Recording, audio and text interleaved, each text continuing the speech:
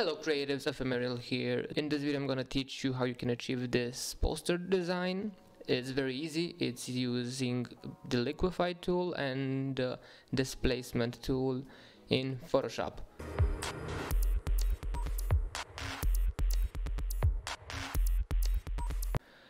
So yeah, be sure to like this video if you haven't yet and subscribe to my channel, because most of you guys that are watching are not subscribed to my channel yet, and that's a no-no. And I really encourage you to subscribe to my channel because I'm on the road to 1K subscribers now. I'm almost 750.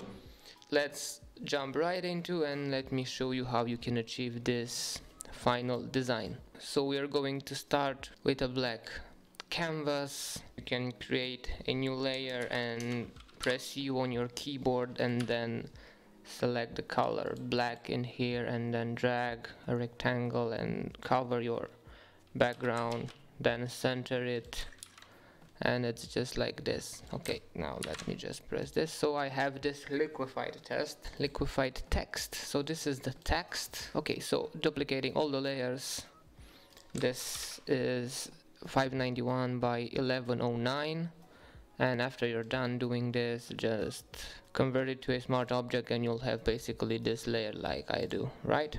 And then I've applied, this is the design with the text, and now you are going to go to filter, liquify, and have fun. So this is the final result, and now I've created another layer with a rectangle using the rectangle tool, and then put the layer above my text layer and then hit Ctrl-Alt-J on Windows, and it basically created a mask. As you can see, we can change this to where you would like, where do we want to. But one tip, life hack that I want to share with you before this: don't leave this things like the letters, like the liquefied letters, to be like this, because it won't look like really good, really professional. Let's find a space where we don't have like those kind of mistakes. And now I've created another text layer with the same word, creative, and then applied some displacement on it. You go to filter, distort, and displace, horizontal. For my document I will put 15 and 15, stretch to fit, repeat edge pixels, and then embed file data in smart object, and then click OK and just choose your displacement. Then repeat the process until you have achieved your desired effect. Mine will look like this one, and then I created a duplicate that hasn't been displaced that much, so you can understand the word creative, that it says creative in here. The next thing that we have to do is to make this one like the same size, and then click OK. Now you just have to add some text to make the whole design more dynamic, more interesting, and then yeah, maybe I can add my Instagram account in here. Now I've added a texture from my texture pack, which is available for purchase. Link will be in the description of this video. It's a film/grain texture.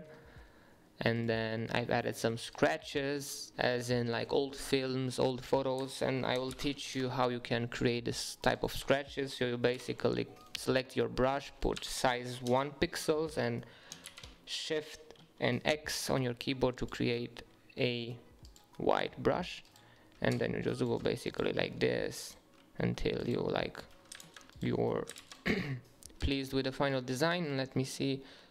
Opacity, you will change the opacity to around 50%, 20%, it depends on your document size and your personal preference, right? So let's play with this one or this, it's the same. Let me delete this for the sake of keeping all layers arranged. And now in the end I've applied a color lookup, which is like this.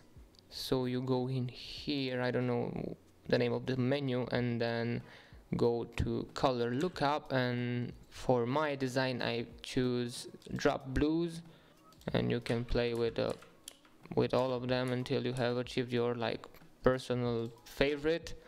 And this is basically it, guys.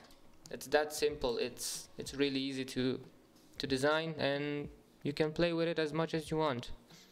The project file. If you want to download it, it will be available in the description of this video. I will put a link in there. Also, my texture pack will be available for purchasing in the description of this video. Be sure to check that out. Also, don't forget to like this video if you enjoyed the content, if you enjoyed this poster, if you enjoyed the tutorial. Subscribe to my channel and tick the notification bell and all that good stuff. And yeah guys, thank you for watching once again, and I'll see you guys in the next one. Stay safe and create more. Bye.